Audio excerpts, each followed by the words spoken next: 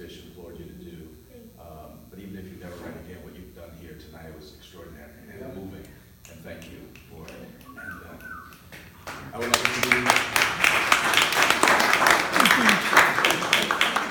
would like us to be best friends. And you don't have to decide now. And your first task as a best friend is to protect me from somebody that I'm deathly afraid of, Mala.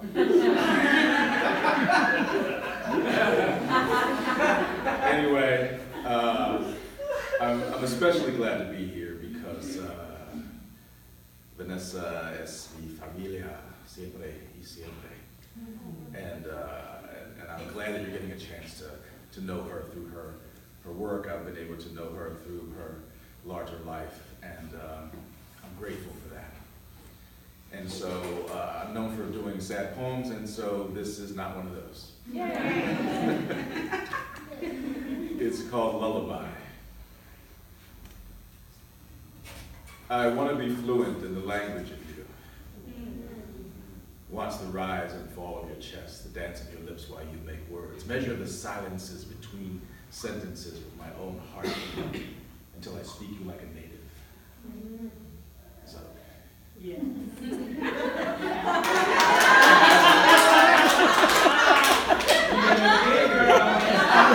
You better get it.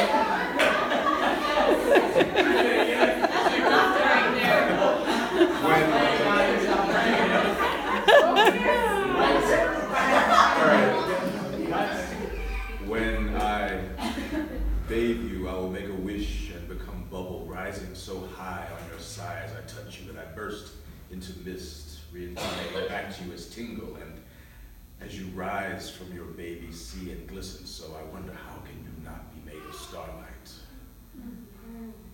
So I weave milliseconds of memory into lace and drape it around you so you're on my mind for every.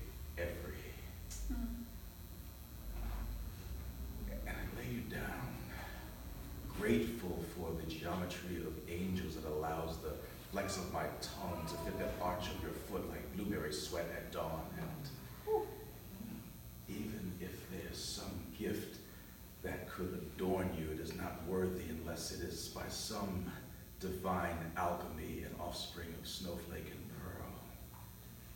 And even if you toss and turn for fear of running in circles, I will tell you that I know it is because you are trying to retrace your steps because someone told you you are to blame. I know better. And if you think your cries are confessions, I will bend the full moonlight into a locket to clasp a whisper close to your heart to tell you breaking silence in the hurricane dark is not weakness, but the strength to survive by making sure you are found.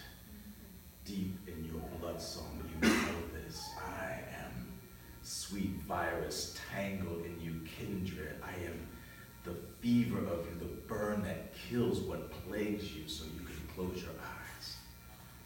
And I will ask twilight to close around you so you can curl smallly in my arms, each breath an infant song.